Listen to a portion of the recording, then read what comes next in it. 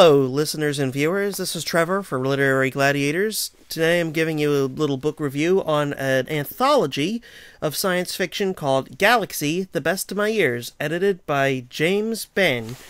Now, the interesting thing about this is it's not the soft science fiction like you see in Star Wars or Star Trek. It's more of the hard-edge science fiction, the stuff that's all grounded in science fact. You know, stuff like Arthur C. Clarke, Ray Bradbury, Isaac Asimov. Incidentally, Isaac Asimov's included on this one, giving a little introduction or an introspective on the way things were at the time this was published, and giving an idea of how the world could change for the better.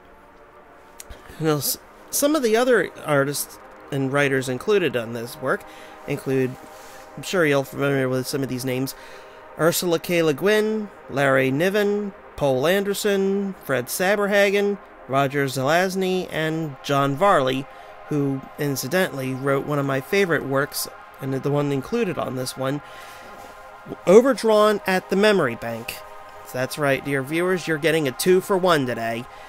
Overdrawn at the Memory Bank is a little neurological science fiction story about a disgruntled computer programmer, in short, a desk jockey, who puts his head into virtual reality only to find that through a freak accident, he can't get back out again.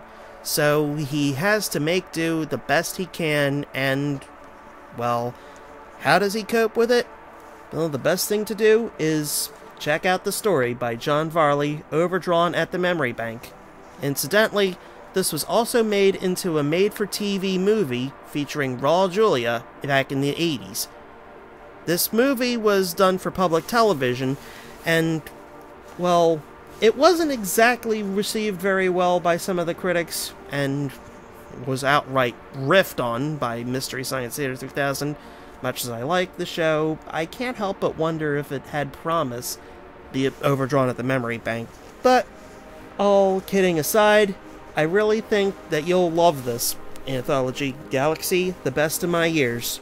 I don't think it's very much in print, so your best chance of finding it is at a yard sale or a used bookstore, or swapping it with people online if you know anybody who's into good hard science fiction.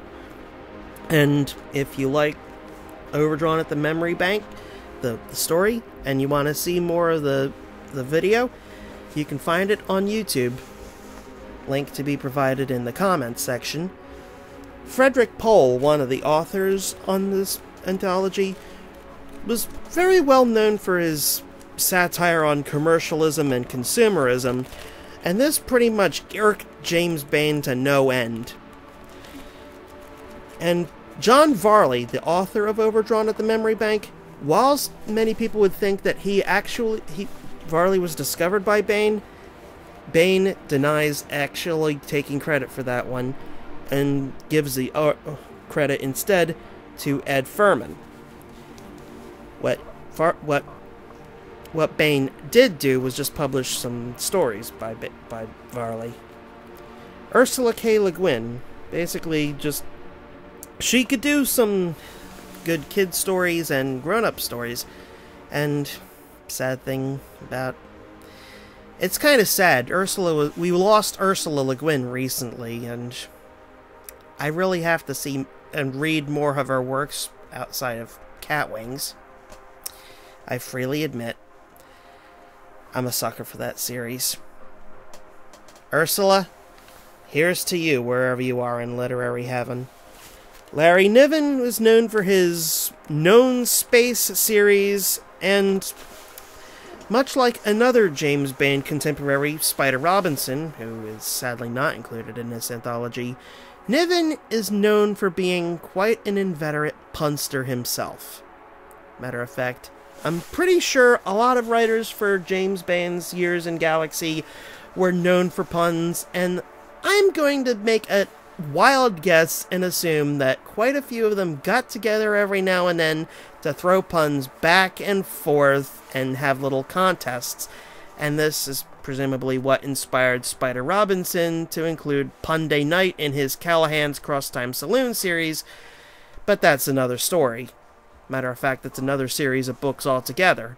Fred Saberhagen is known for his Berserker series, numerous entries in the series.